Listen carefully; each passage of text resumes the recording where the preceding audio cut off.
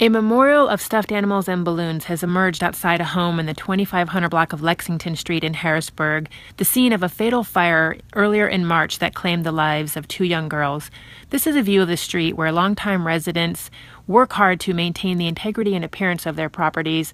Across the street, there's a cinder block garage that's been under construction for about a decade, still no roof, and neighbors are constantly working against debris and trash that sometimes accumulates.